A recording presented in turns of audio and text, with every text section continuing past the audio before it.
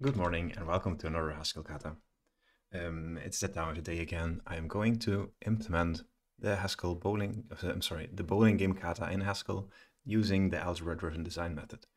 Some things yesterday and the day before, and I think maybe even from the very start I tried to implement them as laws. I tried to add some laws for rolling strikes and rolling spares. The score would only go up by so much, but I forgot that before a strike you could also have roll the strike. So I'm not going to try do that way again. Today I'll experiment with something else. I will implement the bowling game Kata like it's intended. But then I will have QuickSpec discover some laws. So maybe QuickSpec can help us find laws that are more true than what I tried was there. So I will add some more observations. It's not just the score and rolling, although we may start from that and see what QuickSpec gives us. But try and see whether I can observe whether a strike, whether we are on a new frame, and maybe add some helper methods to roll strikes and spares, which will roll two sets of pins or complete frames to see what happens. Well, that's enough for an intro. It might take long, as you have seen yesterday and the day before. Let's just start this.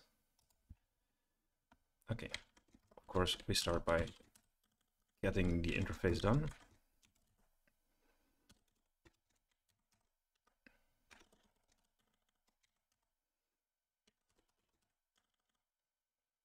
This is what we need to have.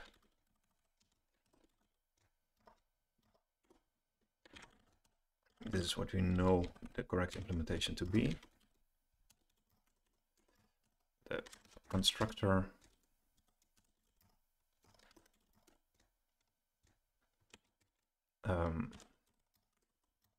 the roll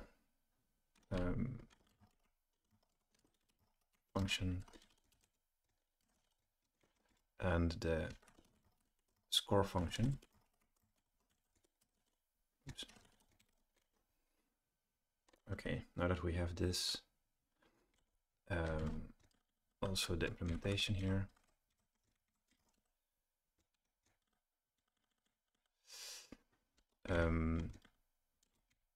Let's make it observable so QuickSpec can do something.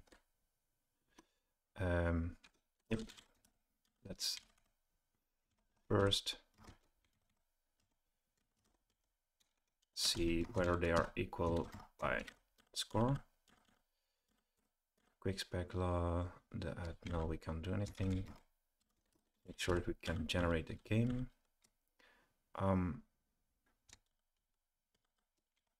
Yeah, the template it's very like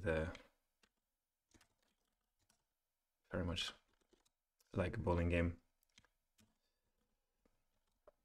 I mean, the template is set up beforehand, the empty QuickSpec template. Rules.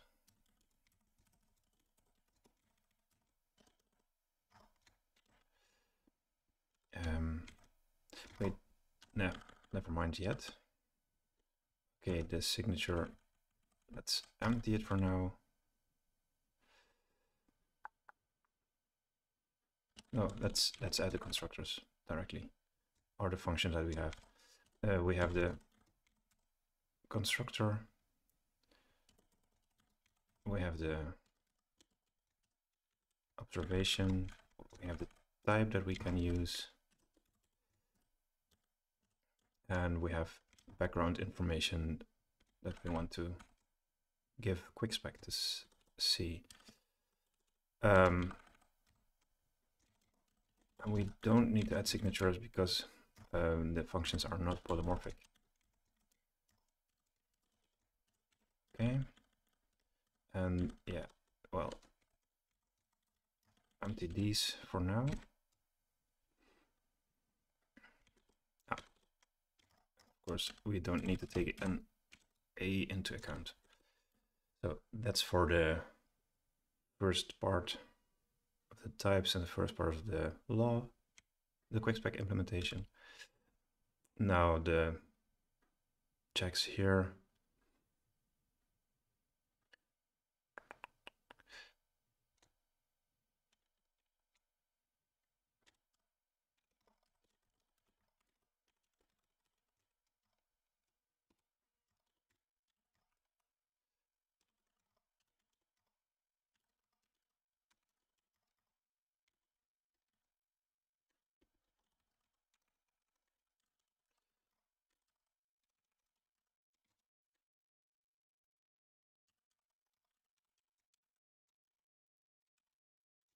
Okay, task-driven design, the way the implementation usually goes, because I just can't get my hand around proper laws.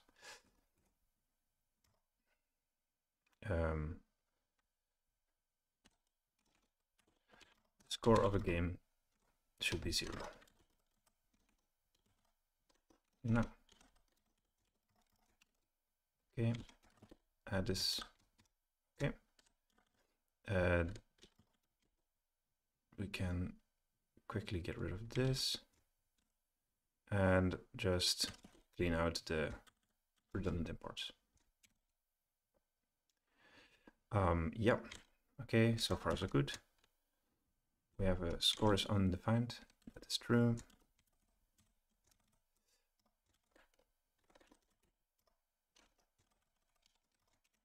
For now, it will be 0, as we decreed. Yeah. And of course, the first law comes rolling in.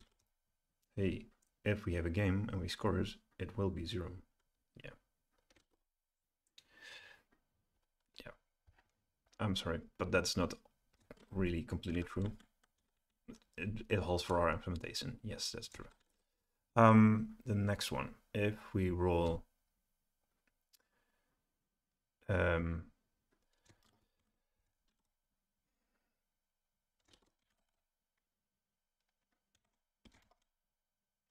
game of all ones, of all 0. Well, this won't change anything in the implementation, so we should not write that test. Game of all strikes. It has 300. So score of, and here we go again. Flipful roll. A new game, and we have 21, oh wait, 10, 30. I need to go bowling sometime. 10, yeah, 10, I'm sorry, 12 strikes. So it's for each of the frames, and the 10th frame gets 2 extra. Yeah, it should be 300. Okay. Now how do we get there? Let's first implement roll. As you can see, there is no error for a no implementation in roll, because although it's there, the score never looks at what happens to the game, so these calls are never really evaluated. Okay, roll pins, and the idea was that you just add them to the game, and let's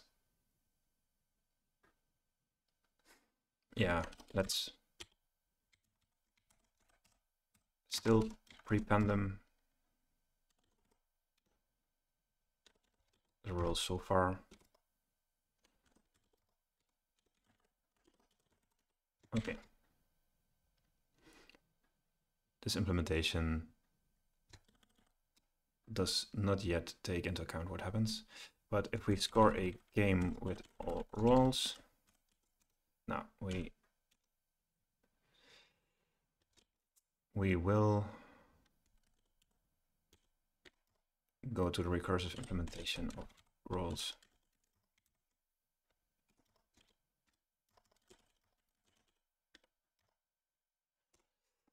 If we score an empty game, it should be 0.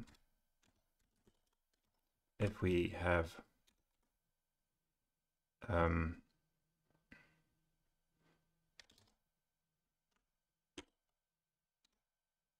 if we have a strike, then we don't only take that strike into account, but also the next two. Let's say there are two more, so we call them R0 and R1. Oh, and not like this, but we need to call this rest. So it's 10 plus R0 plus R1, and then just start scoring the rest. And that means that R0 and R1 are taken into account for themselves. The score of this 10 frame is the score of that 10 plus the two next rolls. If we have a strike, so we have an R0 and an R1, and I will call this R2. If we have a strike, so we have to say whenever these two added up are 10, then we also have 10, and we take R2 extra, and then we start scoring from the rest. So we have taken this whole frame because these two rolls together are 10. And we know this because we only keep complete frames, because if those two are not 10,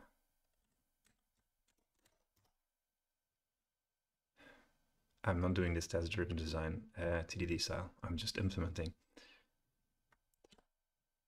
If they are not 10 together, we just take R0 plus R2 and we score the rest. So we have no duplicate score for the R2. Then we also have the cases that nothing follows or not enough. So let's say we have a 10 and we only have one roll after it. So this is 10 with two rolls.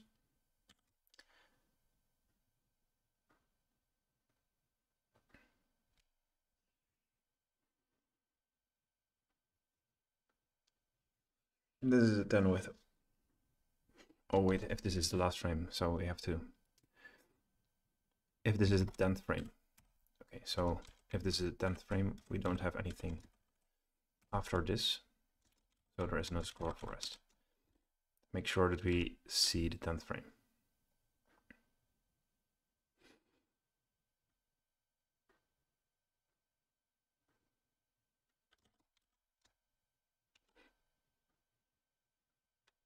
And if it's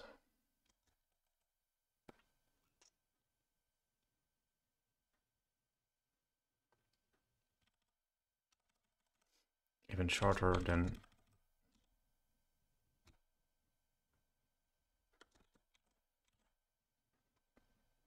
is this correct?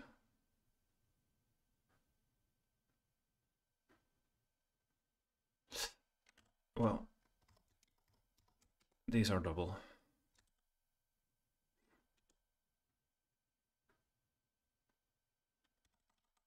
I should add some more parentheses for clarification.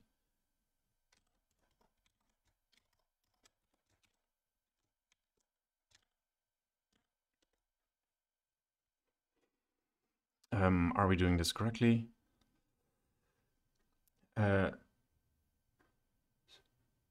So this is only if we're looking at the 10th frame. That is when the game ends. If we have any other case of 10s, then we do take them but also score the rest. So we cannot end the game. We need to have a completed game. That's a given now.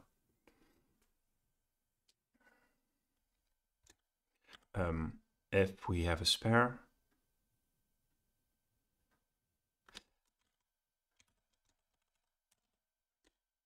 okay, make those lists correct, and we are missing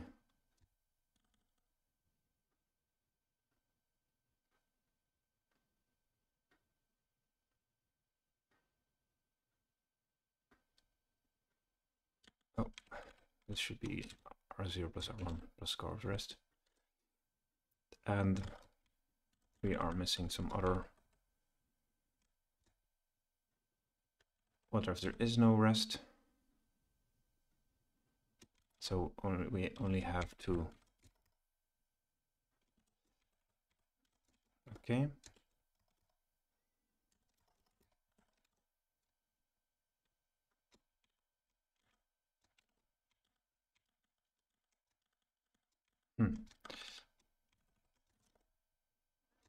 And what if there's only one? Well, nothing much else to do. Now we have 320. Don't they count twice?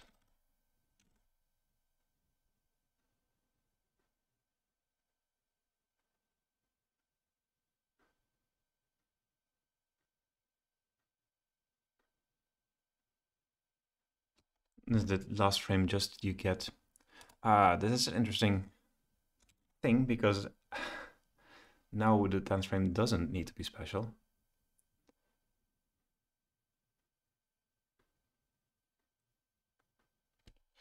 Oh wait, now it does need to be special because I did have a double implementation, because I think this one, if you count the R0 and R1 twice, and this one would have overlap.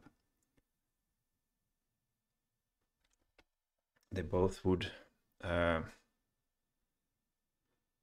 score the R0 and R1 roll. They are named the same here. Double. And now they don't. So I have to look up the rules for. Is 300 the maximum? Yeah, it is.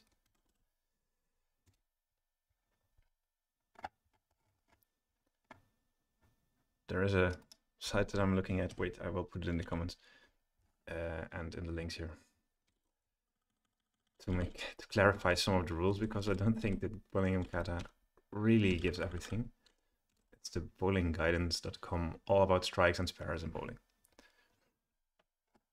How many frames?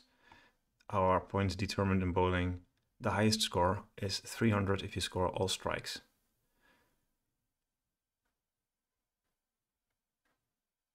The scoring rules of the 10th frame are different. Yeah, that's true.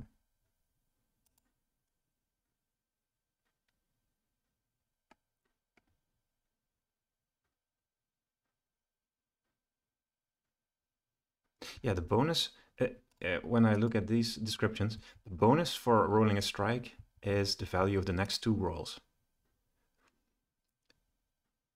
But in the 10th frame, you are allowed to roll the extra balls to complete the frame. But those don't count again. Okay, that's good to know. So if it's the 10th frame, the score is different. And the scores are for that frame. So that is correct. That is what I did wrong the days before. I was trying to add to the score to say, oh, the score is double. No, the score of the next roll doesn't count double. It's the score of the next roll that is added up to this current frame, which has the strike or the spare. Okay. But so I'm reading on this other side, bowling game. I still have it on the clipboard. It says here, so you can see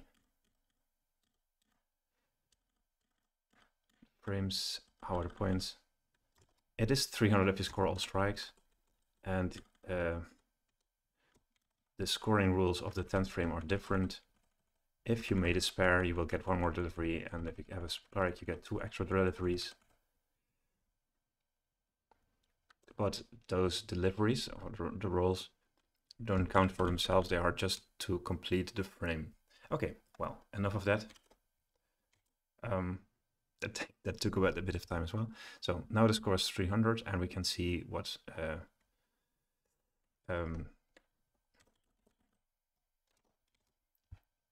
happened law-wise. We have a game of all strikes has scored 300. We should add another one, just to make sure.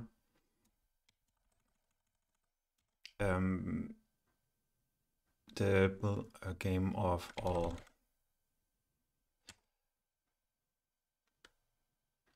nines has a score of 10 times 9 is 90. So we have,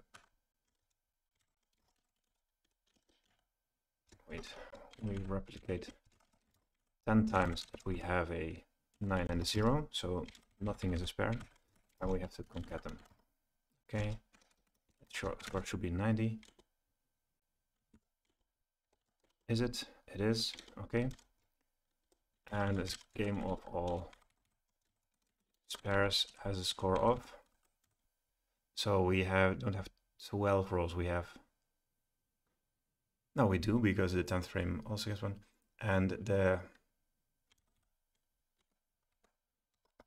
let's say the final roll is a 9, because otherwise it will be a strike. So you have.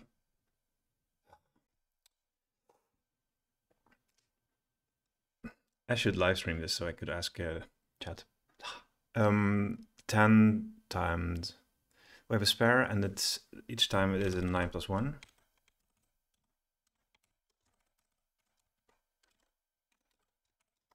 And the last one is a 9. So 9 plus 1, the 9 counts. So each frame is 19. Yeah, each frame is 19 then. And it means 10 times 19 would be 190. Okay.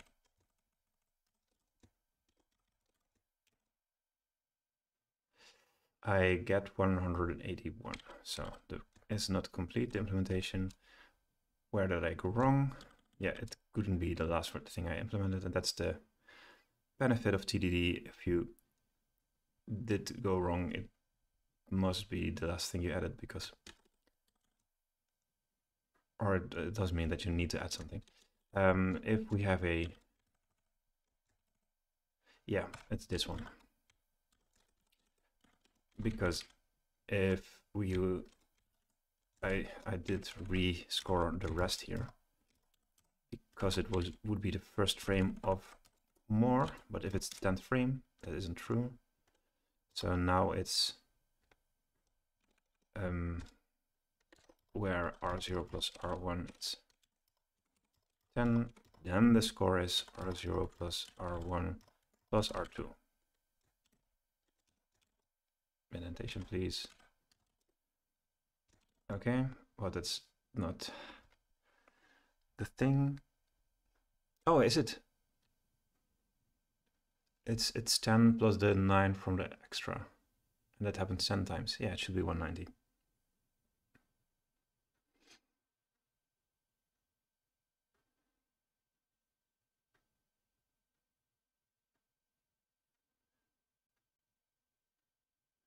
So this line should be get.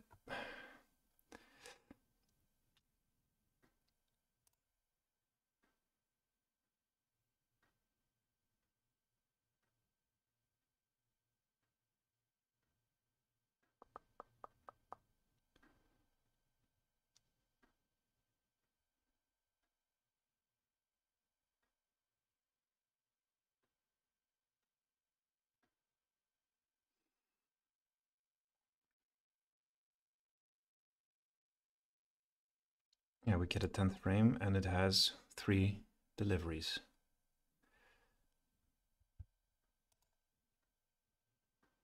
I don't think this ever happens. Oh yeah, we can have 2 deliveries in the final frame. I don't think this one ever happens, but it's added for completeness.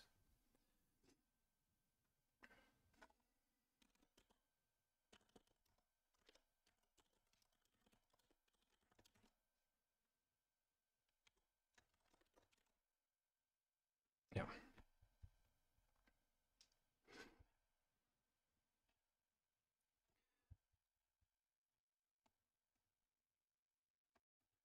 There are a lot of laws here that were discovered by QuickSpec.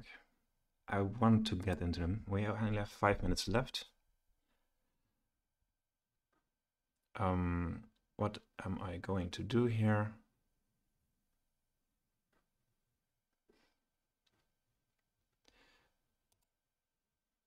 We could try and manually debug this, or mentally debug it. So we have 9 and 1. Oh, this is, if you have been seeing this all the time, I am very sorry. Let's replicate this, but then also add the final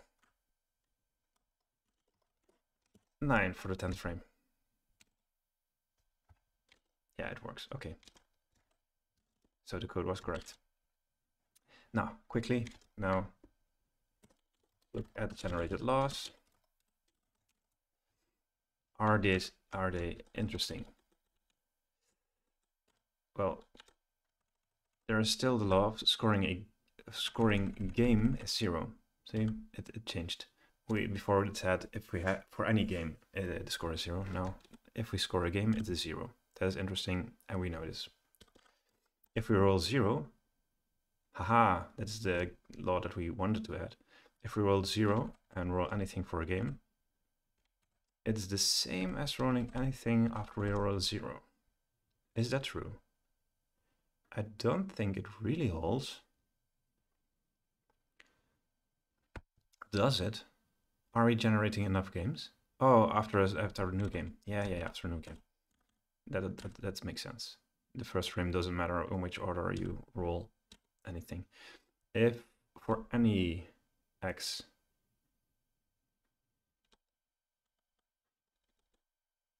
oh, this is description.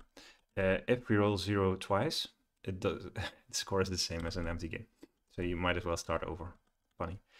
If you roll x and roll 0 and you get a score that is x, okay, that is true. Is it interesting? Yeah, okay. If you score x and 1, the score is x plus 1. That is interesting, because what would roll do?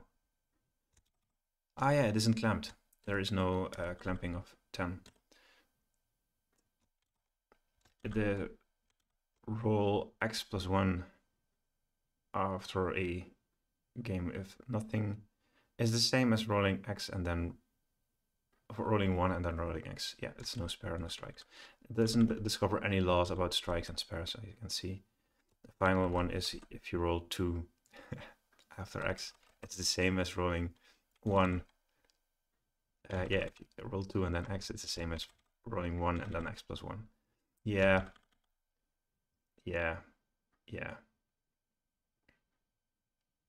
I wouldn't say that's... it is true, because we don't have limits on the rolls. Let's not generate ints here then. Let's generate rolls. And let's say that a roll is always... no, you know what I'm going to do? Oh, I'm sorry. I will do something different. I will leave this to tomorrow and keep this implementation. We will look at what we have and build from here, and try to add more observations, and as I said in the start of this video, then derive more laws, just to see where it goes. Because if I keep doing this every time, I keep ending up with maybe a complete game of bowling, but no laws and no demonstration. So thank you for watching, if you made it to here. I hope tomorrow is something you look forward to, because I am really, I'm really wondering what will happen with those extra observations. And then we can see where I did go wrong all week long with my laws that didn't do anything. As always, if you have anything, any suggestions, write something in the comments below, so I will see what we can do with that. Other styles of Kata, etc. But for now, have a nice day, and I see you in the next video.